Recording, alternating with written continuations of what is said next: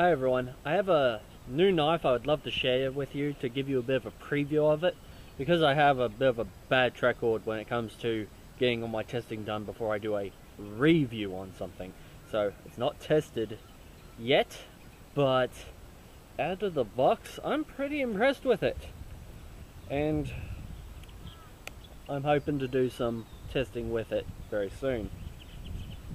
That's it.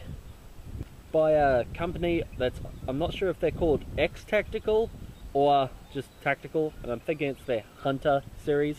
It is, they say it's handcrafted, which, you know, that's probably just hand finished, and hammer forged, probably an industrial hammer, but you know what, that's nothing really to be turning your nose up.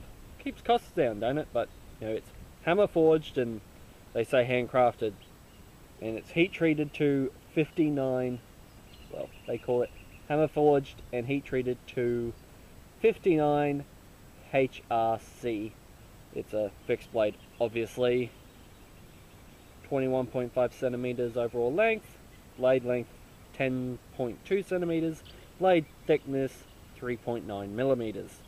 They just say it's high carbon steel and natural zebra wood with lanyard hole, and the sheath is nylon. But you know what, it's a carbon steel blade. It's very beautiful, nice wooden handle, and they say it's hammer forged, though probably a big mechanical hammer, big industrial hammer, but you know, that's nothing to really turn your nose up against. But what would you say if I said this knife cost me $40? I'd say you're a damn liar. Well, shut up, you. That's right, $40. But it has a pretty decent thickness for the length. It's a saber grind leading to a hollow grind, finishing with a convex. A convex out of the box on a $40 hand forged carbon steel knife. Full tang. For $40 in Australia, that's really good. And it ticks off a lot of the boxes of things I like. You know, of course, carbon steel, I like.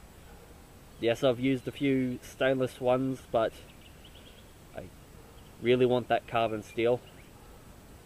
It's full tang, which definitely I want. I love the wooden handles.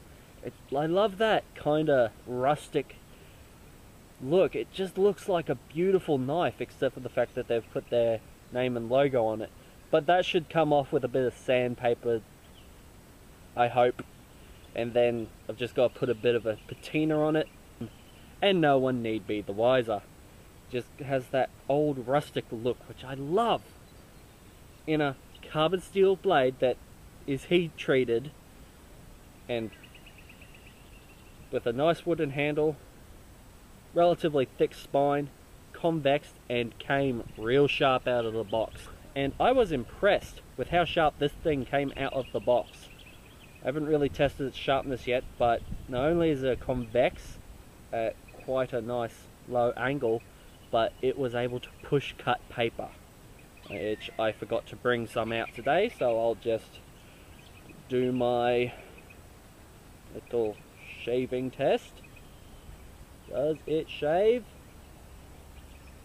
Yes. Arm shaving sharp, out of the box, $40, high carbon steel, full tang. That is great value, especially for a knife sold in shops in Australia. Now, I haven't been able to find it online yet, but I bought it in at Anaconda. It's not up on their website. It's a relatively new product in their line, they tell me. So it may be going up on their website, it may not be. I hope it is, because not everyone's going to be able to get to an Anaconda in Australia. But if you go on Anaconda's website, you should hopefully be able to find your closest store. And hopefully it's not too far away for you to go and grab one. Or maybe even call them up. But I'd like to be able to track down the makers of the knife and see if I can find their website. I've been looking, I just can't find it. you know, hopefully be able to find it for even cheaper maybe. Though, I'm not turning my nose up at $40 for a knife like that. The sheath leaves a little something to be desired. So I'm going to think of some tests I can do with this knife to see if it will be tough enough and perform well enough to be up to my standards. And if it meets my standards after testing, I may make a crocodile leather sheath for this beauty. And of course get rid of that logo on it, because well, kinda breaks up that rustic vintage look that this knife has. Though at least they were considerate enough to put it in a place where it is easily removed, so you can just have your great old-timey looking knife. And honestly, I reckon a knife like this would be very popular for the YouTube community, especially Australia. It ticks off a lot of the requirements that Dave Canterbury likes in his knives, you know, full tang, carbon steel. It has got a bit of a liner on it. It does have a bit of a paint job on it to protect the steel, but it hasn't got that on the spine. So I'd like to see if I can use a piece of flint and make sparks with it, though I don't have any flint with me. That's going to go in the maybe column. But I definitely want to see how well it shoots sparks with a ferrocerium rod. Though it has a 90-degree spine, but it's smoothed off at the edges, so I might have to sharpen up the spine with a file. It's no big deal. A lot of people want to take those sharp angles off so it doesn't hurt your delicate little hands.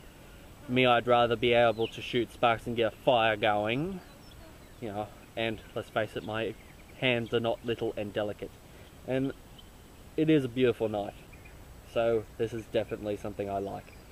Though I would love a much larger knife. It's not going to be able to chop like one of my big knives, so that's kind of sad, but I'm going to think of some tests to run it through. I want to be able to process some dry hardwood up to 1.5 inches in diameter. I want to be able to process that then into kindling and do some feather sticks. I'll see how it shoots sparks from a ferro rod. And if it needs some modifications, I can modify it. And I want to do some carving with it, especially spoons. See how that tip handles for carving out concavity in a spoon. I may have to tweak it. You know, a lot of knives need a little bit of work done on them to maximize their performance when we're talking straight out of the box, especially in the $40 price range. But as a starting point, this just looks so awesome.